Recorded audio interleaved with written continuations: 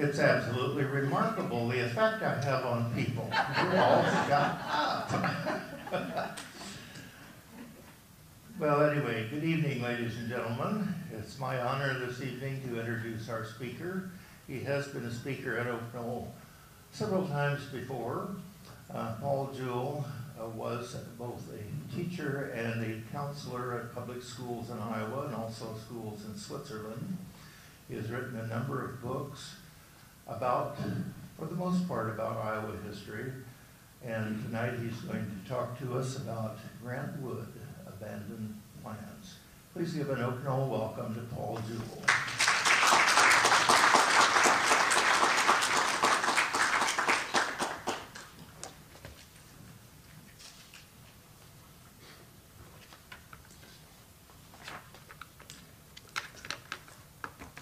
Well, thank you very much, Lauren. I appreciate it. And I'm glad to be back at Oak Knoll and see all of your faces tonight, too. Some of you I know personally, and others I would hope maybe had been here before when I made another presentation. I hope you can all hear me. If you can't, just let me know. I have a pretty strong voice, so I hope that'll work. You know, the Iowa painter Grant Wood created numerous works of art during his lifetime, and perhaps he reached the pinnacle of success with his masterpiece, American Gothic, in 1930.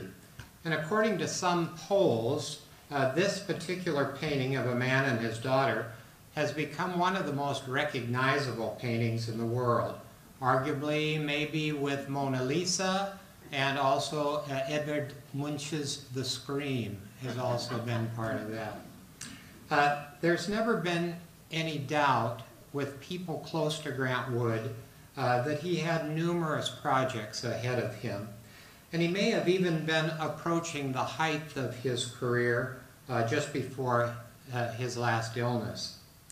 But Grant's death in February of 1942, just short of his 51st birthday, took away all of his plans and all of his promise.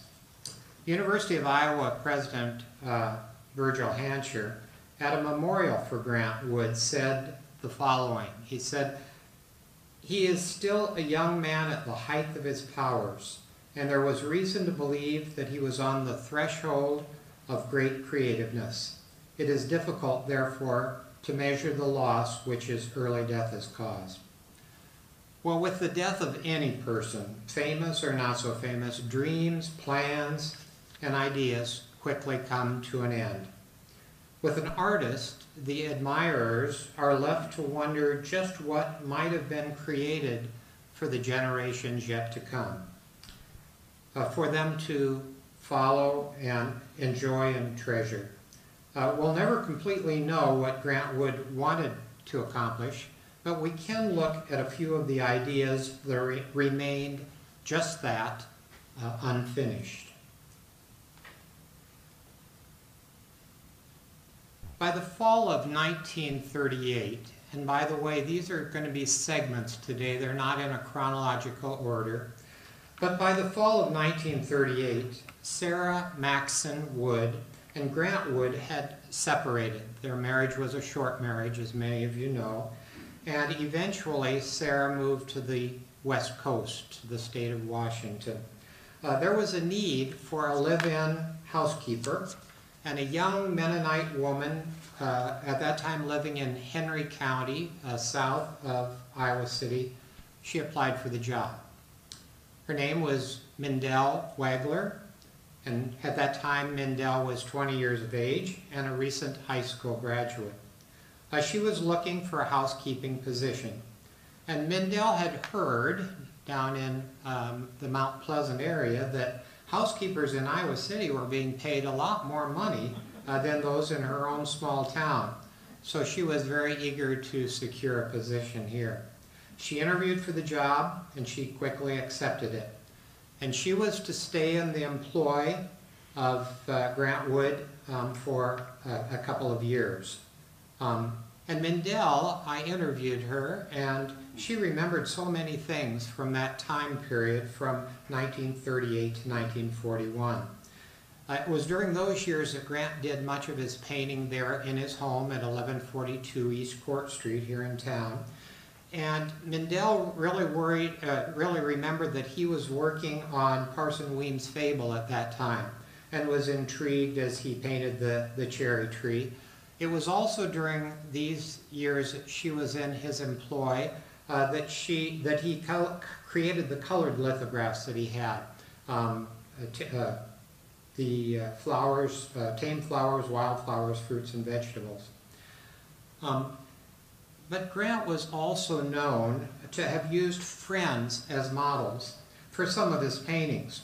So it's not surprising at all that Grant also asked Mindell to pose for one of his drawings. Now, he told her that the piece would be called "The Family Saying Grace," and that no one would ever recognize her. He completed this preliminary sketch on brown wrapping paper and included, as you can see, 4 other characters. The drawing was to feature 3 generations of a family, and Mindell, of course, would be the center of the drawing, portraying the wife and the mother figure. Grant had her sit in a window in his studio and pose, wearing a family brooch and also an apron.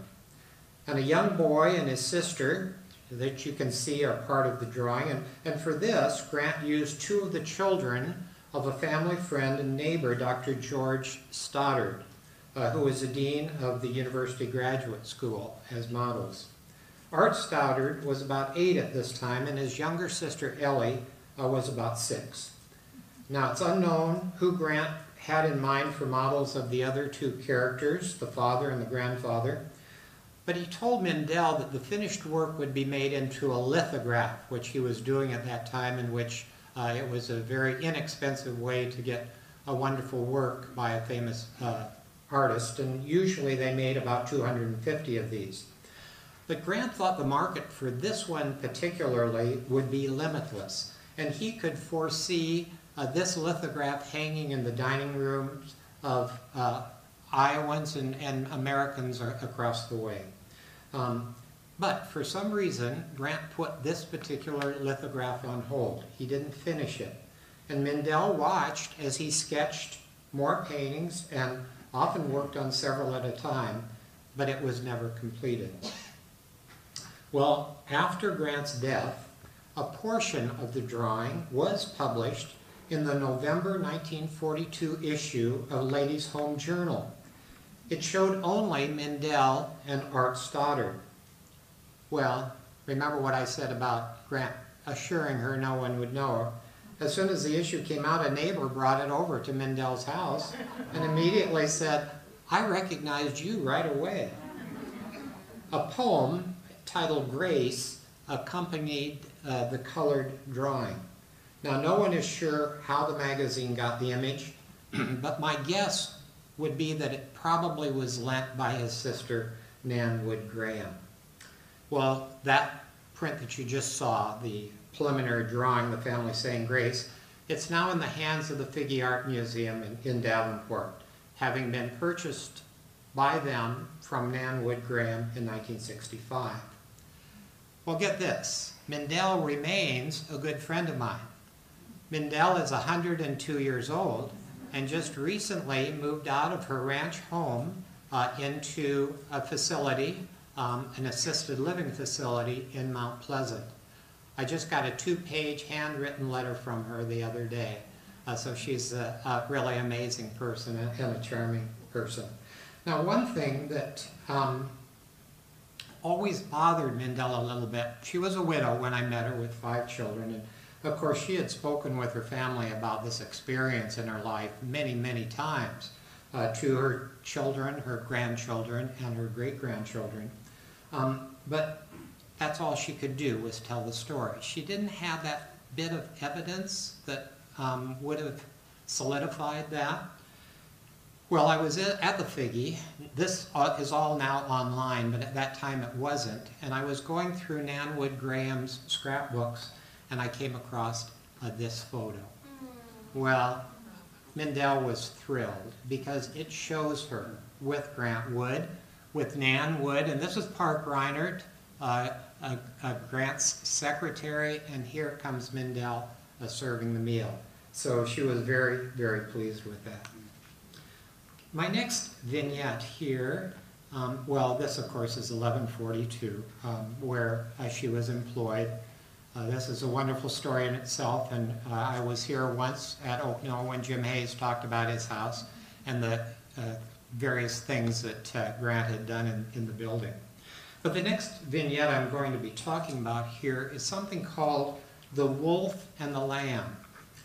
And this was a grouping of pencil and ink on paper drawings that also resides at the Figge Art Museum in Davenport.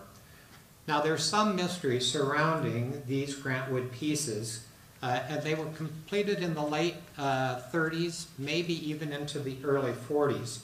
But the speculation surrounds the patriotism that many Americans, of course, began to feel as the United States inched towards World War II.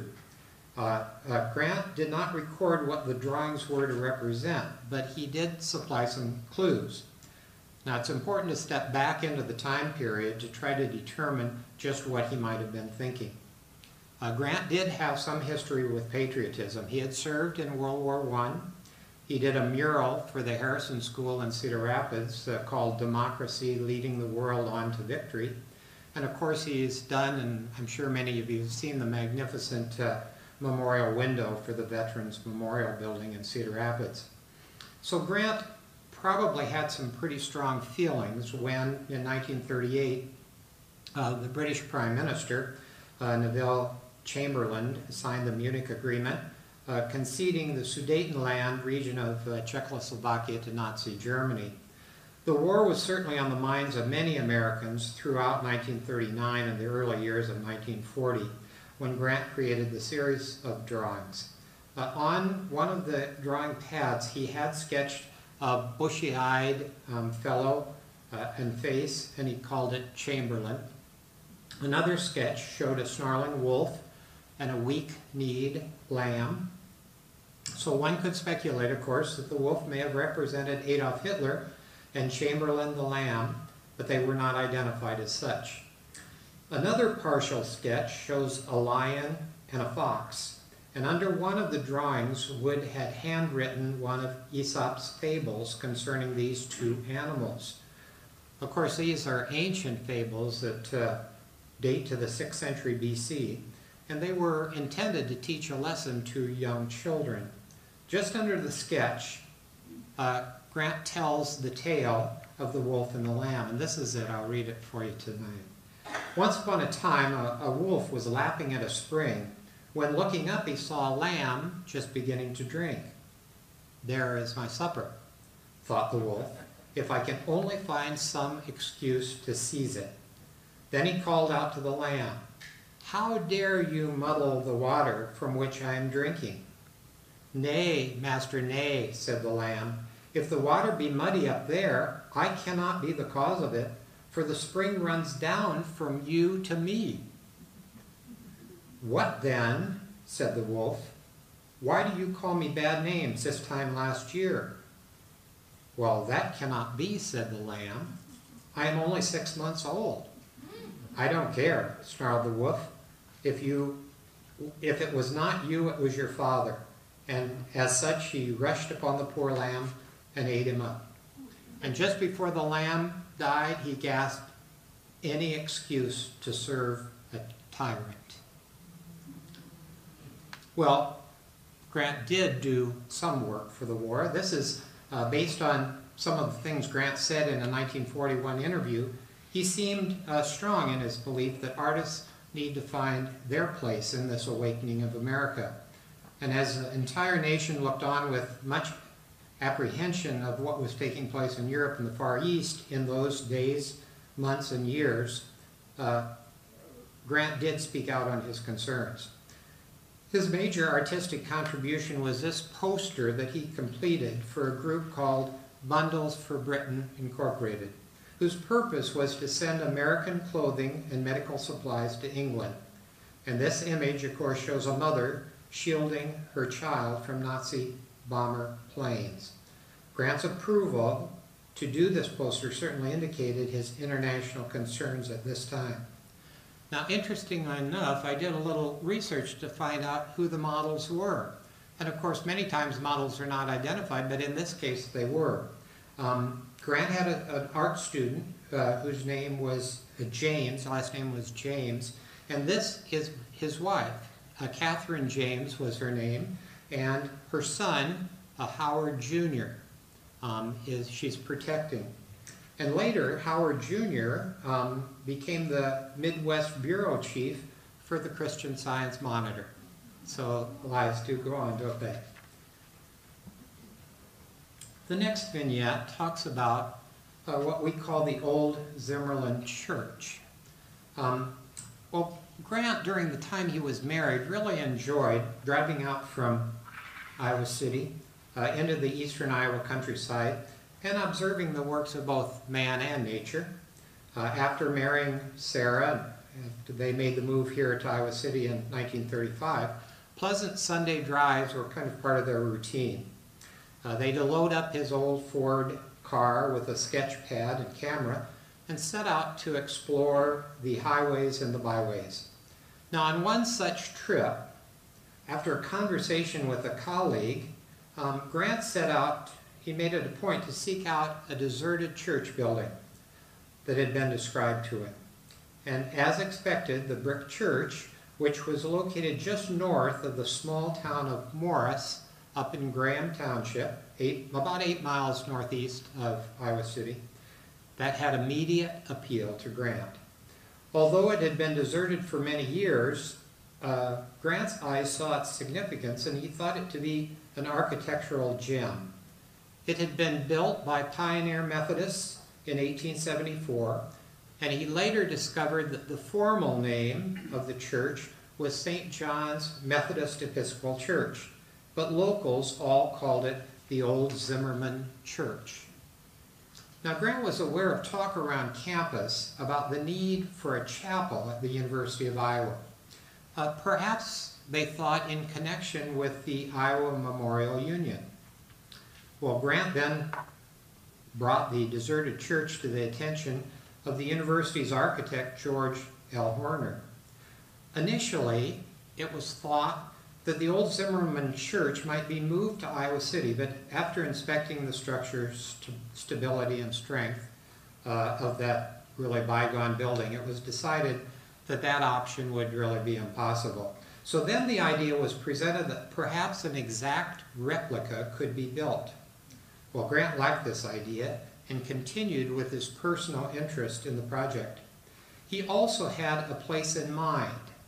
And his place in mind, see if you follow me on this one, was somewhere just west of the new Fine Arts campus on the west side of the Iowa River. This, he thought, was a place of natural beauty, he thought, and it would complement the history of the structure. My thinking is it's where Art Building 2 is now, right on the old quarry. He would have liked to have had that church right next to it. I don't have any verification of that or documentation, it's just my thought on it. So Grant made sketches, and he took measurements of the roof line, windows, and the steeple. And in early 1938, Grant spoke with officials at the university about constructing the chapel on university property. He also shared a dream with them, and get this. The dream was that he would paint 40 murals on the walls of the chapel. The art would, according to Grant, depict the history of religions in Iowa. 2 students built a model of it, and various financial considerations were made to move the project forward. But by 1939, the project had stalled. Grant felt that the building itself needed to be erected first in order for him to be able to visualize the walls necessary for the possible murals. He hoped the structure would be completed in time for the centennial of the University of Iowa in 1947. Well, university administrators felt the murals should be finished first and didn't believe there would be any help from legislative funding from Des Moines in the near future. Grant again stated that he expected to make this the outstanding mural contribution of his life. He also told them that it would take him at least 10 years to complete the 40 murals. He said he felt the little brick chapel would capture the very uniqueness that was religion in Iowa. But at the end of the university's fiscal year in 1939, the whole idea was placed on hold and formally postponed for 5 years. Of course, Grant Wood would never see 5 years, would he? This was also a rough time for Grant, with problems in the fine arts department that you probably know about, and also his divorce from Sarah Maxon Wood was finalized in September of 1939. And no one knew that Grant just had a few years to live at the time. Well, the old Zimmerman church was torn down in late 1941, just months before actually Grant's passing, and the piece of fertile Iowa soil on which it had stood for decades was turned back into cropland. But the university didn't give up on the idea of a chapel and received funds in the early 1950s from the Danforth Foundation in St. Louis. The chapel would be based on the model from Grant and the same dimensions as the original church structure.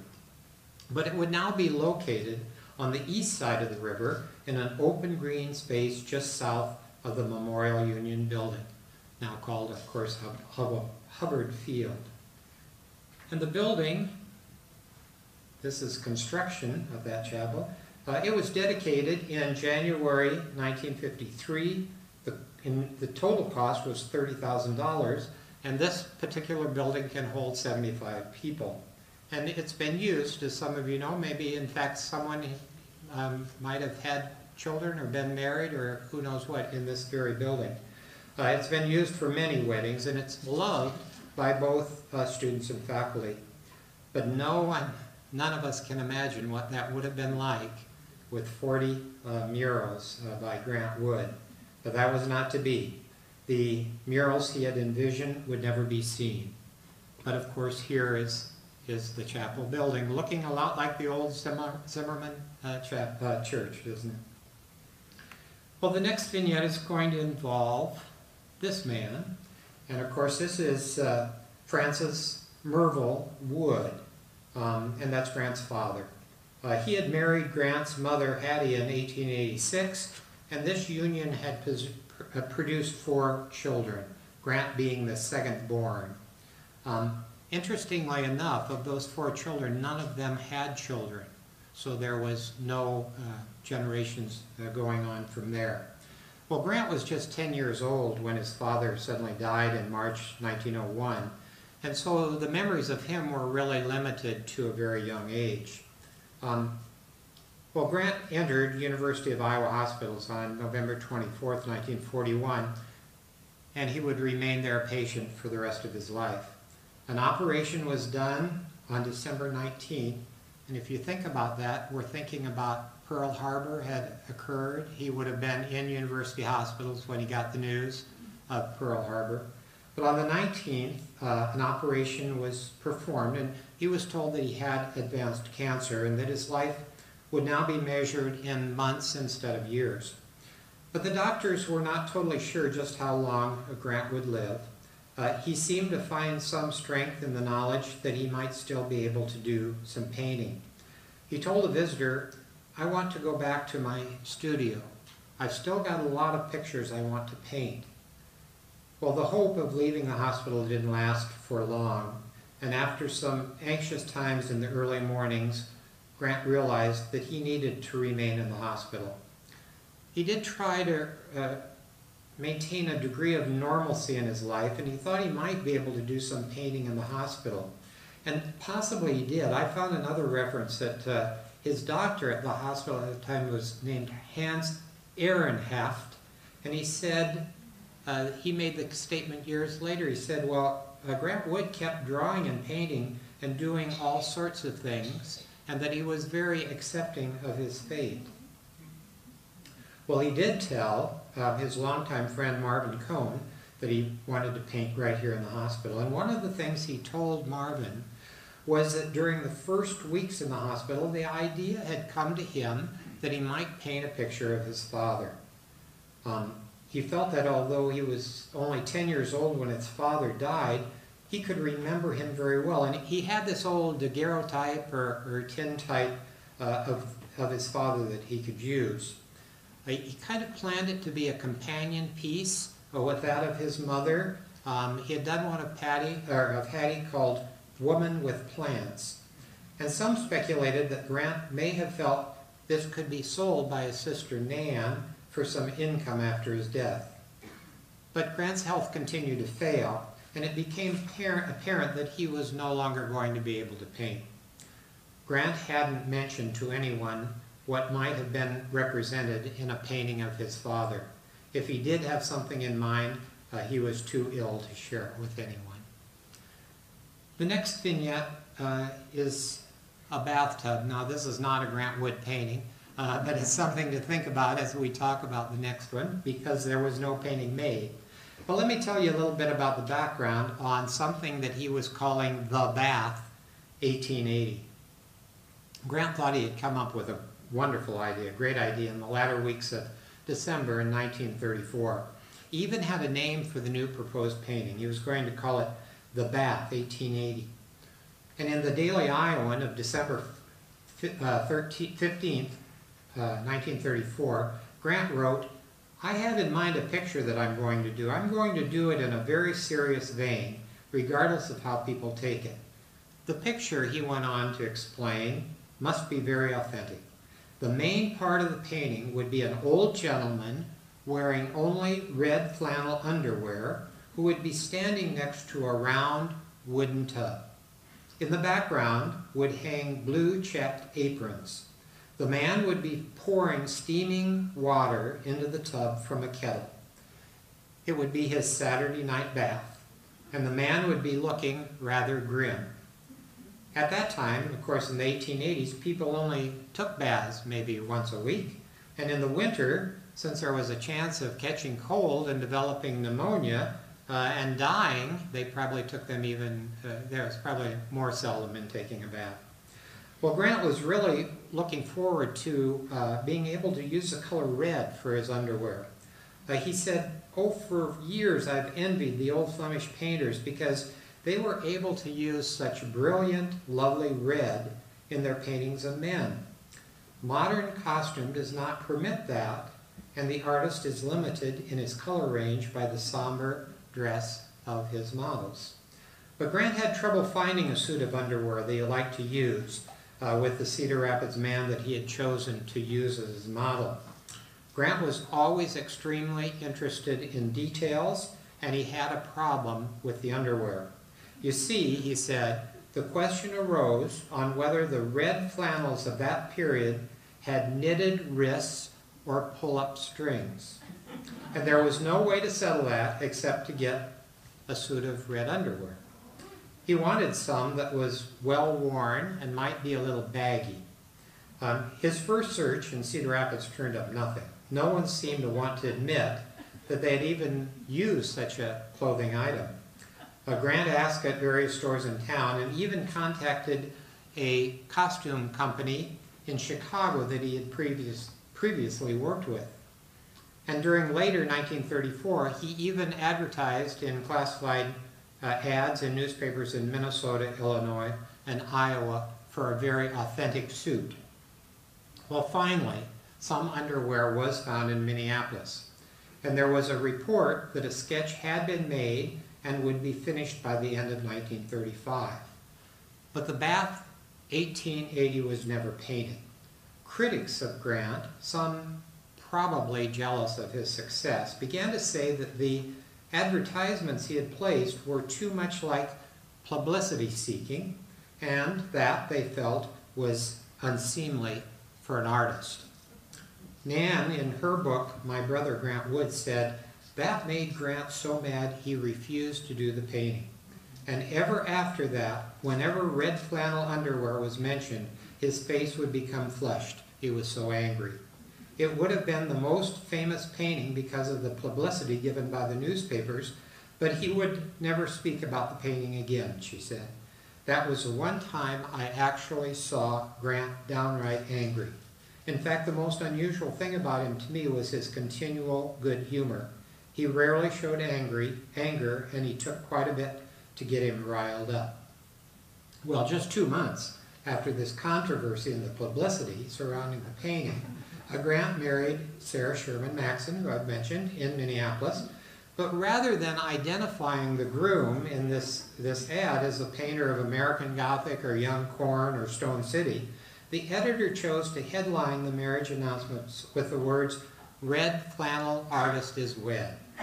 Throughout Iowa and the rest of the nation, the controversy over this never completed painting was certainly still on people's minds. But Nan contended that they might have been wrong, because you see, Grant did use long underwear in one of his lithographs in 1939. Art historian Jane Malash wrote in her work titled Grant Wood Studio, she said the long underwear ended up in a lithograph, Midnight Alarm, depicting a man holding a kerosene lamp to light his way down a staircase. The next vignette is the self-portrait of Grant. This was the original work. When he died, he had left an unfinished oil, a self-portrait taken from a sketch that he had made a decade earlier. In early 1932, the Iowa Federation of Women's Clubs asked a group of Iowa artists to submit self-portraits in a statewide competition. And the sketch that Grant submitted showed him wearing overalls and a light-colored shirt, his typical work outfit. And he also included a windmill and some rolling Iowa countryside as a background.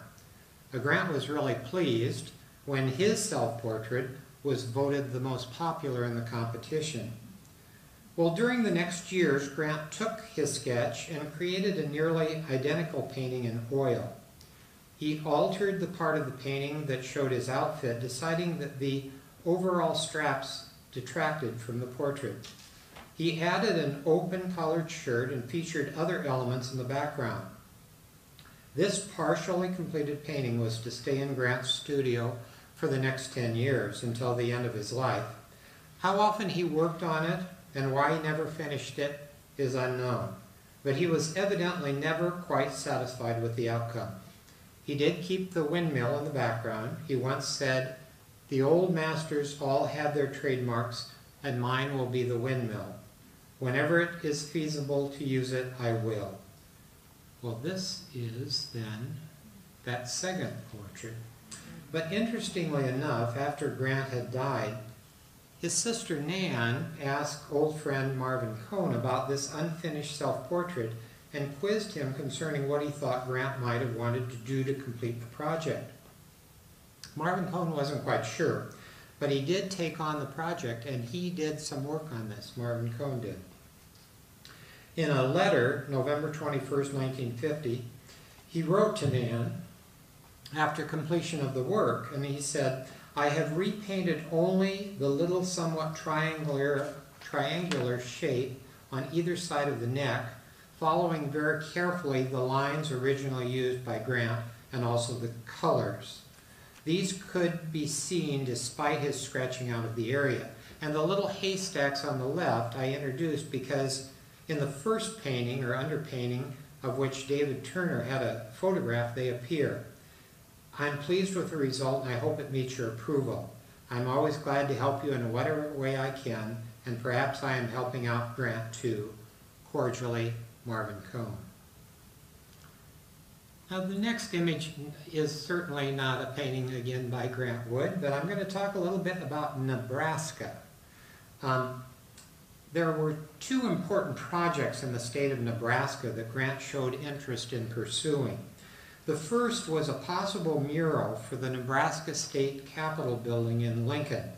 It became known the Nebraska government was looking for someone who could depict the natural and social history of Nebraska's Native American and pioneer cultures. And several prominent Iowans, including the governor, wrote letters of support of having Grant Wood do this mural. And Grant had already worked at the Hotel Chieftain in Council Bluffs.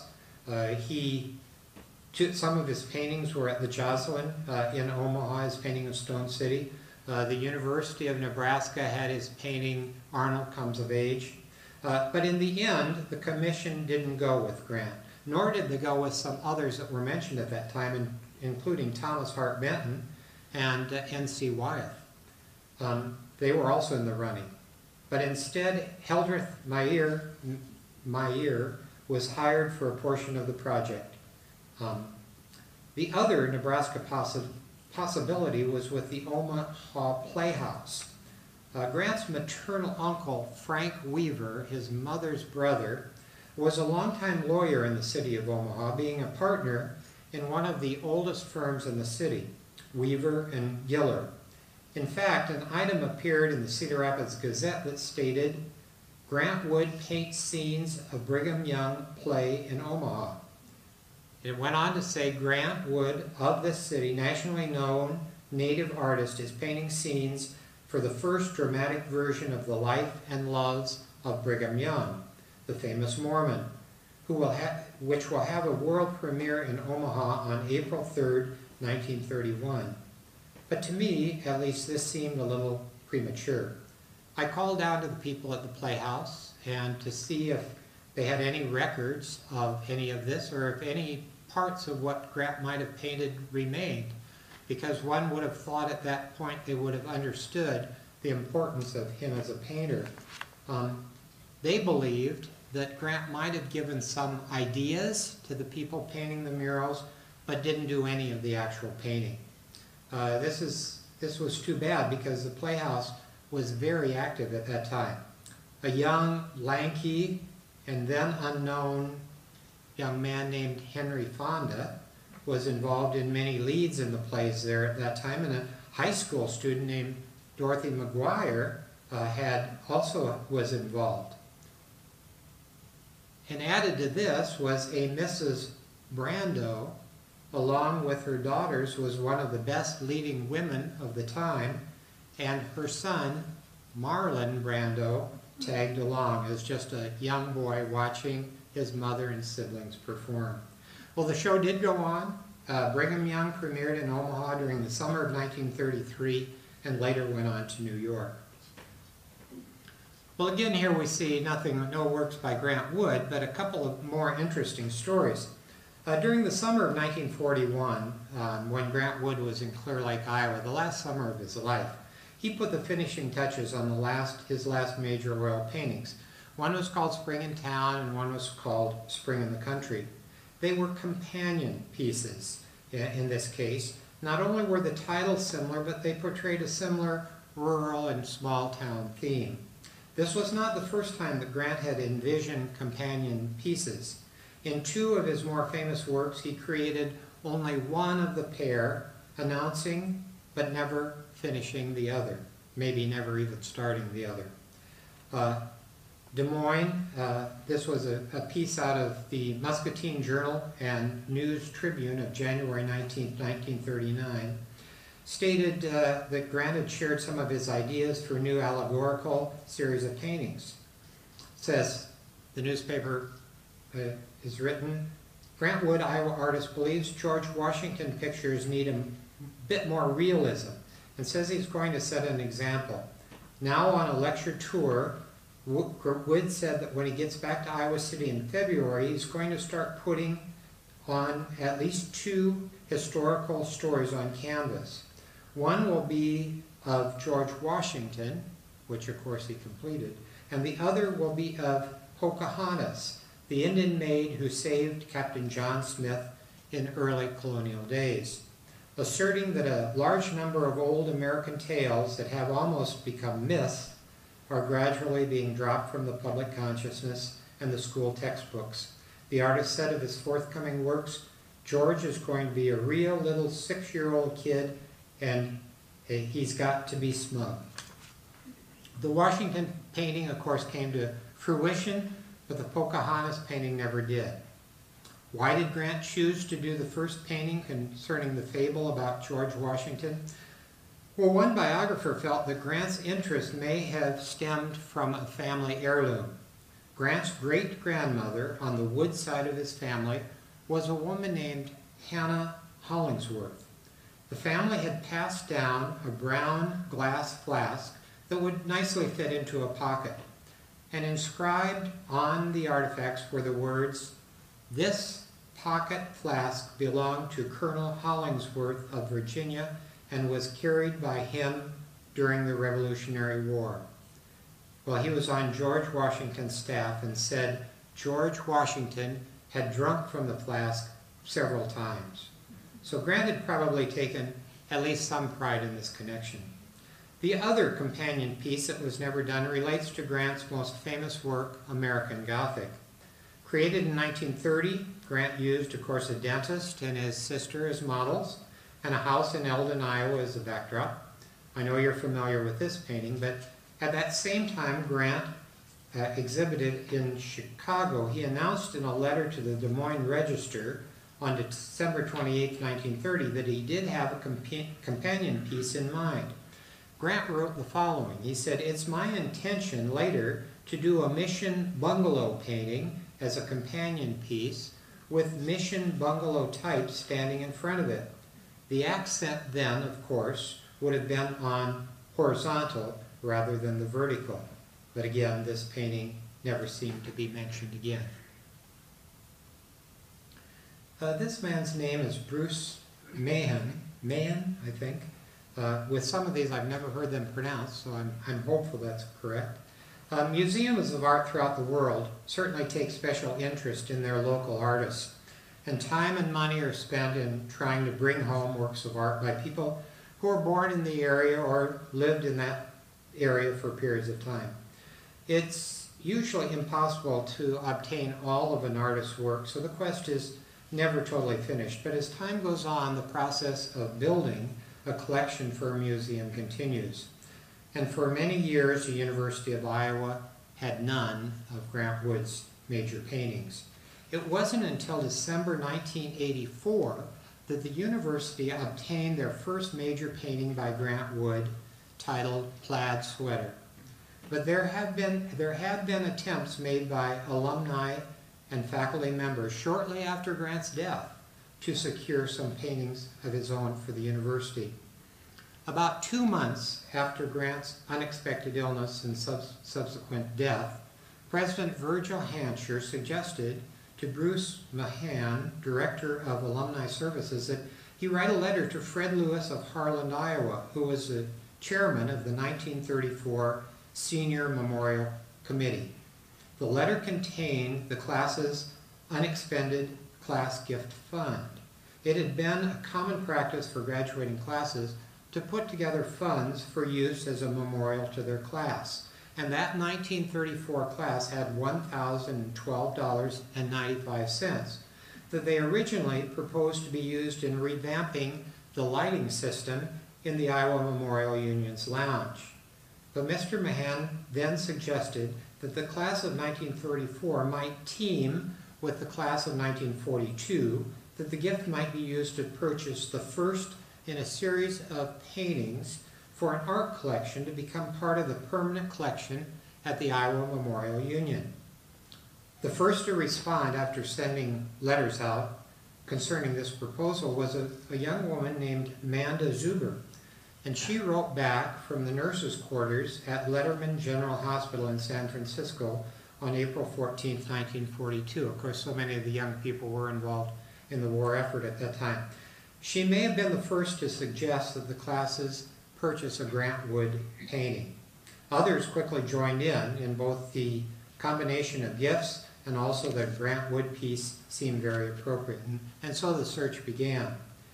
The committee first turned to Dubuque, and they asked the head librarian at the Dubuque Public Library if they would consider selling Victorian Survival. But the Dubuque Library Board minutes of June 12, 1942 explained their answer to the request. This is what was read. A letter was then read from Mr. Earl Harper of the University of Iowa to interviewed board members concerning the purchase of the Victorian Survival if deemed advisable. The librarian having replied that this would not be necessary and the consensus of opinion of the board members present being against its sale. no further action was taken. Well, then they thought, we'll turn to Cedar Rapids to see if we can't get one of their paintings. So a letter was sent to Jenny Post, who was a principal at Wilson High School in Cedar Rapids. And Harper asked whether the school district would be interested in selling young corn. Well, Jenny Post immediately responded that young corn was a memorial, and of course it cannot be sold. It had been a memorial to one of their teachers, Lenny Scholman. Well, 3 months later, a third attempt was made, and this time it went to Paul Grumman, the director of the Joslin Memorial in Omaha. Harper now asked about Stone City, initially offering a total amount of $2,300 for it.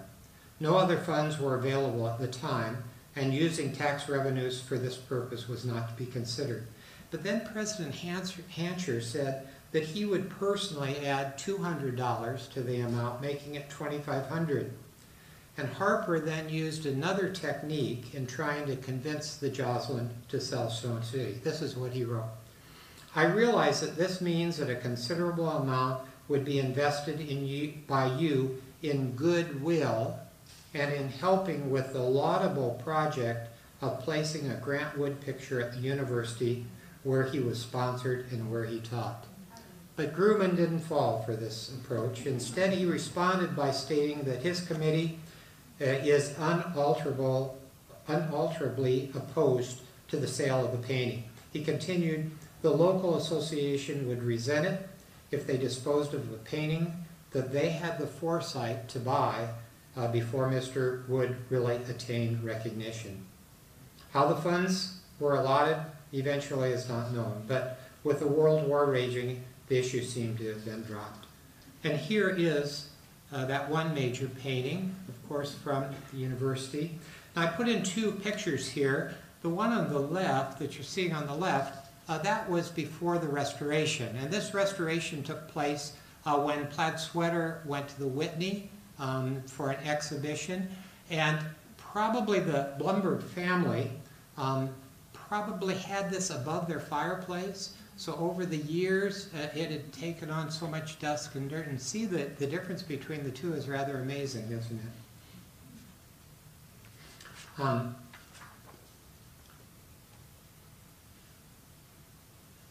And another short vignette here on the autobiography. This was another abandoned plan. Early in 1933, Grant befriended Park Reinert, whose picture you saw earlier, a young man living near Wood's Turner Alley studio and home in Cedar Rapids. Grant quickly noticed that Park Reinert's abilities in both the spoken and written word, and so he asked him to become his personal secretary. And sometime later, Doubleday Duran Company offered Grant a contract to write his autobiography. And Grant believed that with Park's help, this might just be a possibility. Park capably took over the task, and Grant seemed to tell the stories, and Park had the way of putting those stories all into wonderful written words, if you've ever read this. They did the first 5 chapters, which was about 192 pages, and it took the reader up from the time in which the family, up to the time in which the family left their Anamosa area farm and moved to Cedar Rapids when Grant was 10 years old. Park later used this same work as his master's degree thesis. And Grant created a cover for the book, although it was never finished, that he called Return from Bohemia. The two men often said it was almost done, but it never was done. And it doesn't appear as if they worked on any part further than the first 192 pages, no one knows where they are. Of course, Park married after this. He had a family. He worked for Democratic senators and congressmen the rest of his life, passing away in 2000. Well, this also is not Grant Wood, but in the months prior to entering the University of Iowa hospitals for surgery, Grant was looking into a commission for the American Tobacco Company, and he made a trip down to North Carolina. Lucky strike, which was one of their leading cigarettes, best-selling cigarettes of the time. And it was also sponsor of a very popular radio show, Hit Parade, had long used pretty girls to sell their product. But now their advertising department was looking into using some paintings by American artists in various magazines to show how tobacco was actually grown. Grant told his friend Park Reinert that he had 2 swell ideas for those paintings. Other artists that Grant knew the American Tobacco Company was talking to included John Curry and Thomas Hart Benton, Paul Sample, and others. Well, quite unfortunately, as you know, Grant knew far too much about the habit of smoking. In an age when most men did smoke, and some felt it was even good for one's health, Grant had become a 2-pack-a-day smoker. And it hadn't been easy, but by Christmas of 1940, he was telling people he was concerned about his health, and he had succeeded in kicking the habit. Whether he did or not, I'm not sure. This came just a year before the enticing offer from the American Tobacco Company. Well, Grant's health, of course, prevented him from anything except some anticipation regarding the project. The other artists were signed, were signed, however, and as early as March 1942, ads for Lucky Strike using an artist's work began to appear in such magazines as Life, Saturday Evening, and the Saturday Evening Post. And by November of that same year, however, the American Tobacco Company decided to change their advertising approach once again. They would now base their appeal on the World War that was raging in both Europe and the Pacific, and use the slogan, "Lucky Strike Green Goes to War," and changed their packaging from green to red and white. In this ad you're now viewing, the advertisement was done by artist Peter Hurd, and it appeared in Life magazine. One can only wonder then what ideas Grant Wood had in mind. Well, upon Grant Wood's death, a small sketchbook was found that belonged to Grant that showed, among other drawings, a signpost of some kind with both ears of corn and the words Cedar Rapids. And also the right image was found in Jim Hayes' home at 1142 East Court. Nothing more is known concerning what project Grant had in mind. And in one of the final photographs showing him as a teacher, a newly appointed professor of fine art, Grant Wood, is shown talking with a student at the beginning of the fall semester in 1941. Just a few months later, he would enter the hospital. Dorothy McCrae, the wife of Grant's friend and teaching colleague at the University of Iowa, said in a 2005 email to Leah Rosen DeLong, author of When Tillage Begin, Other Arts Follow, Mrs. McCrae wrote, "The work that Park Reinert destroyed at Grant's request while he was in the hospital consisted of a series of pastel plain art drawings that he had done during the last year, which were a departure from his traditional work. I thought they were quite lovely, but he insisted they be torn up in his presence." Well, I haven't told you everything, of course, tonight about some of the ideas. I know, for instance, that he had some plans for some additional murals in the Iowa State Library. But I've told you enough of them to, I hope, pique your interest in all of that. And I give thanks here also. That actually is Grant Wood's own easel, and that's at the Figge in Davenport. And some thanks for various people that I borrowed images from. And that concludes my talk tonight. I hope you enjoyed it.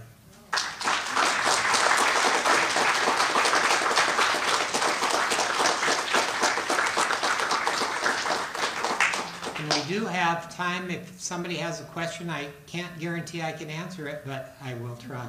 So my recollection is that the relatively recent Grant Wood exhibit at the Whitney Museum mentioned and indeed in some respects emphasized the role and importance of commercial commissions in some of Grant Wood's work. Could you comment on well, I'm sure it did. I saw that. I went to New York to see the Whitney exhibit. In terms of his lithographs, certainly there at the end of his life were commercial, and the talk of doing the series on tobacco would have fit in that category too. I think he was a man, 51 years old, you just think of that, and so young. So I'm sure he had a lot of ideas of things that he could do. Does that answer it? Does that answer the question? And I'm supposed to repeat the questions too, and I forgot that. I'm sorry. Yes? Is it not true that Grant Wood does a lot of mural painting, and in some cases they were even painted over? I think Cedar Rapids is one example, like a municipal building. Not that I know of. They were asking about murals. He was asking about murals, other murals that Grant had done. The ones at Iowa State, of course, are outstanding that he was in charge of. The ones in Cedar Rapids were not done by Grant Wood, although they probably should have been, but there was some disagreements going on there too. Interestingly enough, I had the opportunity, and maybe some of you have also, of touring the Fine Arts building that was swamped in 2008. There is a mural on the wall there in the bottom part of it that they've kind of tried to clean up. Unfortunately, it's on the plaster, and I don't know how much preservation can be done. It isn't a Grant Wood mural. Joni Kinsey has done some research on this, and she seems to know who might be the artist with that. But in terms of other murals, I just would have loved to have seen the ones he might have used for that Danforth Chapel, that's for sure. I wish I could have been more clear on that, but that's kind of what I know. Yes? Do you want to comment on his murals in the post offices of Iowa? He has none. Grant Wood has none. But there were a lot of regional artists, certainly, that had those commissions with the Public Works Administration.